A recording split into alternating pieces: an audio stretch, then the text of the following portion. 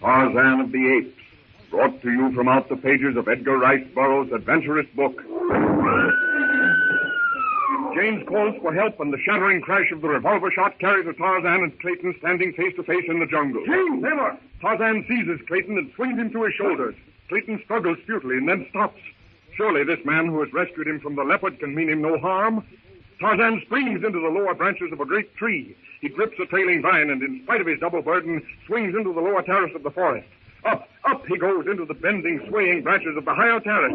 His sure eye and practiced hands carry them with incredible speed through the maze of interwoven vines and branches. Faster and faster they speed toward the hut. Now the foliage is less dense. Tarzan's penetrating gaze sees Sabor, crouched, ready to hurl her bulk at the frail latticed window of the hut. She screams. The light bars give under her hurtling weight. Tarzan knows the lattice will not withstand many such shocks. He leaps into space, grips a sturdy vine, a dizzy, flashing arc. He lets go, grips the lower branch. It bends. Again he lets go. Down he drops. He disappears into a deep well of tree fern and bamboo. Spinning, swinging downward from branch to vine, he plunges toward the jungle floor. Tarzan's feet touch the ground. Clayton slides from his back. Together they race toward the hut, clearing the intervening ground with lightning speed.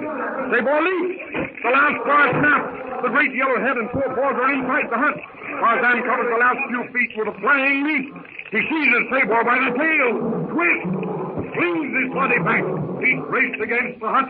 Pulls with all his mighty strength. Clayton grabs the man is trying to help. Tarzan shouts to Clayton to plunge a poisoned arrow into Sabor. The Englishman can't understand the Ape man's orders. Sabor's clawing, fighting to force her way into the window. With a snarl of rage, she lets go her clutch on the sill, the twist, and pounce upon the enemy behind her. Tarzan lets go. With the speed of a striking cobra, he launches himself full on the infuriated beast's back. Like lightning, his arm encircles the brute's neck. He digs his feet into Sabor's loins. Tarzan's biceps swell. Back.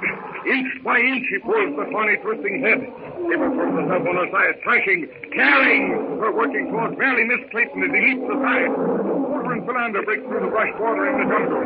One glance through them fears and struggling with Sabor, and they start to run toward them. Sabor twists her head. The snapping, foaming jaws try to reach the arm of steely muscle about her throat. Tarzan tries to get his knife. Sabor springs to her feet. She leaps into the air. Harder and harder, Tarzan pulls the flashing head. Now he has his knife. Back, he forces Sabor's straining neck. The knife flashes up. Down! Again and again, the gleaming blade rises and falls, plunges deep into Sabor's unprotected side. Slowly, the lioness crumples to the ground. Tarzan leaps aside, sets his foot on Sabor's neck, raises his face to the skies.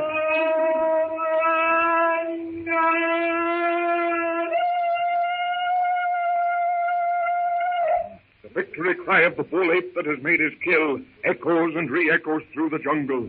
Tarzan glances once at Clayton, reaches for a low-hanging branch, and swings himself into the tree. Jane, are you hurt? No, I'm all right.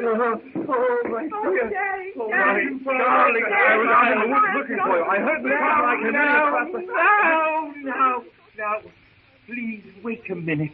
Just a second. One at a time, please. Oh, I heard a shot. I thought Cecil had returned. And when I went to the door, there was a lion. I slammed the door. Then came a terrible scratching. Then it stopped. For the moment, I thought it had gone away. The next thing I knew, its terrible yellow eyes were glaring at me from the window. Oh, for hours, it seemed as though I couldn't move. Then I remembered the revolver. I shot him. Yes, Jane, we heard the shot. It came from the hut and... Well, you know the rest. The most amazing exhibition I have ever witnessed. Philander and I arrived precisely at the moment when the pagan person leapt upon the back of the lion. Such strength, such astounding agility. He saved me only a few moments before we heard Jane's shot. I was attacked by a leopard, but just as the beast was about to spring... Do you think that he's Tarzan of the Apes? Tarzan of the Apes? Oh, no, I don't believe it can be. Cecil spoke to him, but he doesn't speak English. Tarzan can read and write English, we know, because of the warning he pinned to the door of the hut. But, Cecil, this man did speak to you in some strange tongue. Ah, you say he spoke to Cecil? Yes. He shouted something to me while he was fighting with the lion. Exactly. It proves beyond the shadow of a doubt that he, as I have never doubted, has had contact with other humans. Now, Clayton, what sort of sounds did he shout to you?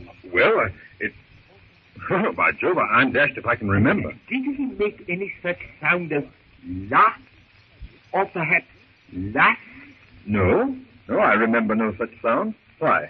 Sir Richard Paget has worked out 320 primitive roots from which all Aryan language is derived. The sound thus, laugh, the dropping of the tongue and pressing of the tongue against the teeth signifies laugh, to lift. I thought perhaps if he lifted you or wished to lift something, he might have said laugh. No, I'm sure there was no such sound. He did shout something, as near as I can recall, which sounded like cow or bund. There was no L sound?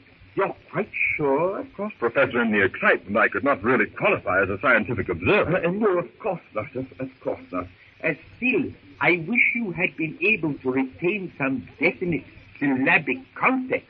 Perhaps a lust sound. Well, still, Daddy, it's evident the man has some sort of rational language, even if he could not convey his thought to Cecil. No doubt of it, Jane, no doubt of it. The mere fact that Clayton recognized the shout as some attempt to convey information or direction... My thought exactly. Then the fact would show that the man is social, tribal. Well, it's getting frightfully cold out here. Let's go inside the hut.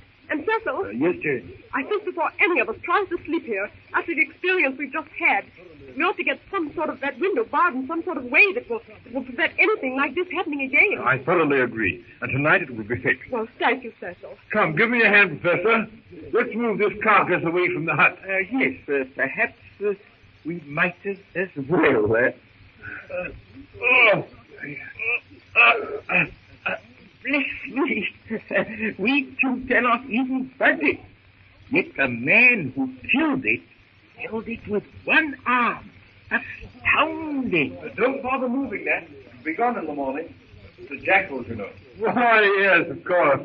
How silly of me. Tut, Philander, it was a natural, if I may be permitted the expression, a most natural thought. Yeah, of course.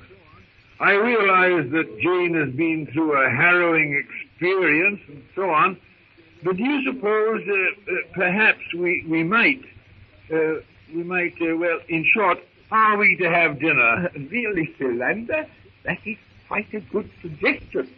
Now that you've broached the subject, I feel that I myself could do with something to fortify the inner man. I really hate to say anything to Jane. It is rather, isn't it? However, it will take her mind off the excitement. Yes, I feel we should soothe her in some manner domestic. Then, with your approval, Professor, let us enter the hut. Very well. Jane, my dear. Daddy? Jane, my love, could you prepare a light collation? In other words, something to eat? The light from the cabin streams across the clearing, cutting the jungle into strips of black and silver. Animal trails, mere breaks in the brush by day, now loom like yawning caverns in their inky blackness. From afar off, the harsh, rasping laugh of a hyena tells that the scavenger of the jungle has found some undevoured kill. One by one, the stars pierce the sable sky. The young moon, slender as a silver thread, glints through the sparse tops of the alders. Sleepy monkeys open and close their eyes as Tarzan leisurely brushes his way through the branches toward the hut. Just as the ape, which for sheer joy of living swings by the hour from branch to branch, so Tarzan, fed and rested, drops to the light-flooded clearing at the hut. Cautiously, he approaches the window, looks inside. With quickened pulse, entranced, he watches the white she he had rescued earlier in the day, seated at the table, his table. He longs to speak to her, but dares not, convinced that, like the men, she will not understand him.